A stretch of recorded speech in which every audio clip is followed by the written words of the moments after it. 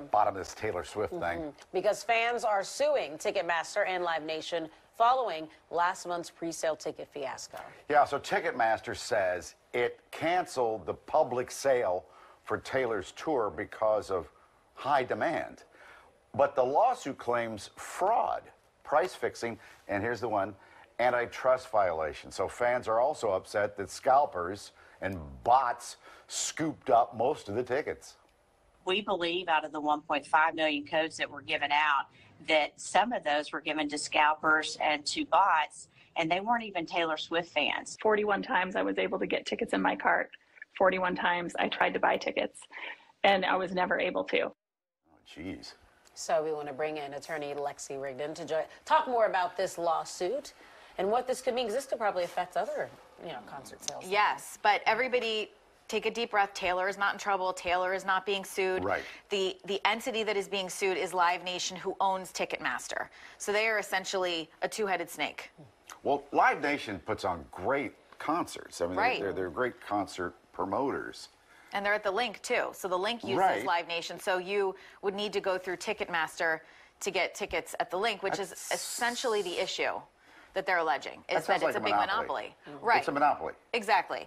And that's why there are antitrust laws, to protect consumers and to increase and encourage competition in the market. And unfortunately, that's not doing it. They've got like 70% of the market share, which is the crux of the complaint, along with unfair business practices and price fixing and everything else. Because I didn't even know, I mean, I'm so untech savvy, I didn't know bots and were buying up tickets. Computers can buy tickets. That's the other problem, is that when you resell them, you have to use Ticketmaster's secondary market. So they're making money a second time. So they make it on the primary market, and then they make it on the secondary market, because you basically have to use them.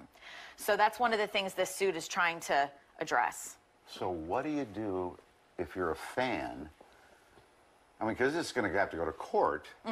Right, unless it settles.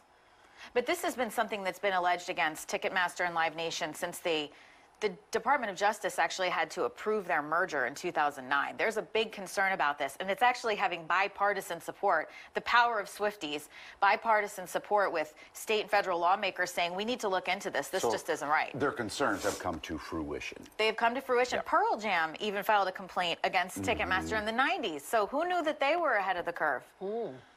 So then what's going to happen next? So I guess the judge will have to decide, and then it'll be broken down unless it's settled, or yeah, I mean, money's going to be handed over. There's a chance it's settling, or not. You know, it might go to trial. But what they're asking for is $2,500 per violation of the Unfair Practices Act, and then a variety of other relief. But the Because aren't there thousands of people who are... Yeah, and the concert's coming up in May. Right. I don't know if you can get this resolved by May. No, and I mean, it's like you're still not going to the concert. Yeah. Right. So that's ultimately what they wanted. And in fact, the lawyer who was on the video, Jennifer Kinder, she's a Swiftie too. That's how she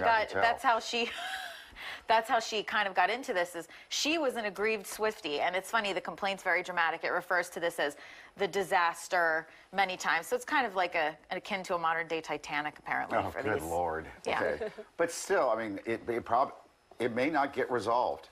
So those scalpers are going to make the money.